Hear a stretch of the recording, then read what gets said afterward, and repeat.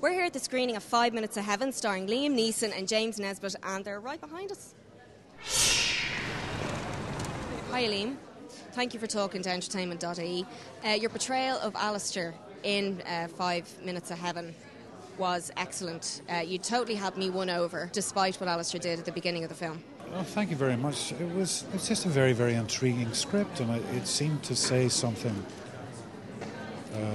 very definitely about life in Northern Ireland then and now, without being slapped in the face with heavy political stuff, you know.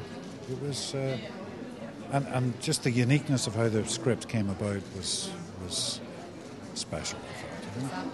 You know? Has filming for Lincoln started yet? No, it's in the works. Okay. And are you excited about working with Steven Spielberg again after all this time? Can't wait. Just want to talk about the storyline now. It touches on a very sensitive subject in relation to the Troubles. How did the whole getting the story together and that process work with you? Okay. I was asked to do something about the legacy of the Troubles by BBC Northern Ireland, and it took me a while to work out what the story should be. And then I heard that the BBC did a documentary called Facing the Truth, in which it was about reconciliation, in which the perpetrators of violence met the families of the victim. And Joe and Alistair were invited onto this programme, but Joe said, if ever I'm in a room with that man, I'll kill him. And Alistair killed Joe's brother 33 years beforehand, and I thought if he's got that much anger still in him after 33 years, then that's the story to tell. So that's what I did. I started, and then I met Alistair, and I met Joe. Took a while to track Joe down, but and so I then came into their lives, and that was about 3 years ago. And you know, I'm still meeting them, and we're still talking, even though the film's finished. Yeah. And it won 2 awards at the Sundance Film Festival. That's a fantastic achievement. Yeah. Well, it was a BBC 4. It was a kind of a small digital channel film to start with, and it's kind of grown. So actually everything that we do from now on is like a bonus. Like this is a bonus for us, and the Sundance thing's a bonus. But the thing that pleases me most of all is that I haven't let Joe and Alistair down, because you know that's my main responsibility. And picking Neeson and Nesbitt as the role characters, did you play a role in that, or did you know straight away whenever you were writing it? Jimmy was already attached to it. As you know, he's very keen on doing community stuff in Northern Ireland. And so the patron of the Wave Centre for people who've been traumatised and things like that. So he was always wanting to do this project, provided the script came up good enough. Liam, I wrote Liam a rather personal, passionate letter saying, please, could he read the script? And I didn't know him at all. And he was in New York, where he lives, and he phoned me up 3 days later and said, I'm Liam Neeson, and I know it's late on Sunday night, but I've just read your script, and can we talk? So I said, no, I didn't. I said, yeah, fantastic. So we spoke for about an hour, and he committed to it there and then. Hi, James. Thanks for talking to Entertainment.ie. Now, this is your second film about the Troubles. You played Ivan Cooper, obviously, in Bloody Sunday. Which character did you find more emotionally draining to play? I know they're completely different characters, but Joe Griffin and Ivan Cooper... They're very different. I mean, Joe is... Ivan was fantastic, but Ivan had, a political ideology and a wonderful... he was a great orator, and his story was quite sort of set out. Joe's is very complicated.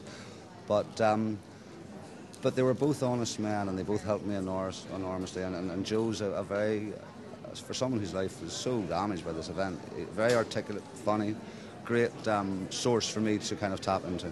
You could really see the dark parts of humour in the film. Yeah. I wasn't exactly expecting that, and it was a really good reprieve. Well, I think that works, because as tragic as the events have made Joe's life in a way, but he's still got a sense of humour. I mean. Joe wants to move on in a way, and this film, I think, is part of that process.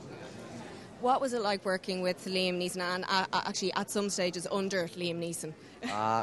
Great. He's, I love him. it's fun enough, we're sort of linked because he grew up in the same street as my granny, but we didn't meet until only a couple of years ago, but we clicked immediately. And he gives a terrific performance in this. I think a standout, magnificent performance in this. And but he's just a generous, big, down-to-earth man, you know. I'd like to be him. Yeah, I think a lot of people would. Yeah. Of course, you're very successful in films and also in TV. Have you got any TV roles in the pipeline? I've just shot a thing called Occupation, 3 hours for the BBC about Iraq, which we shot in Belfast, funnily enough. And I'm about to do a film called Outcast, a Celtic horror film. A Celtic horror film? Yeah. Who's directing that? Colin McCarthy, who directed me in Murphy's Law, and he's written it with his brother, but it's good. And where's it set? It's set in Ireland, in the south and the north. Hi Oliver, you're talking to entertainment.ie. Yeah. I'd like to congratulate you firstly for the masterpiece that was Downfall. I thought that was absolutely fantastic. And also for the 2 Sundance Awards that 5 Minutes of Heaven have won. Did you find it particularly hard to give a different perspective given you're not Irish? I think it was my big advantage that I'm not Irish. Yeah. And perspective. I'm not. If I am religious, I'm a Buddhist. So there's no way to take sides for me there. I never thought about that. I was just dealing with human drama, 2 real people, and wonderfully written script with wonderful characters. So it's like the ultimate that you can ask for as a director.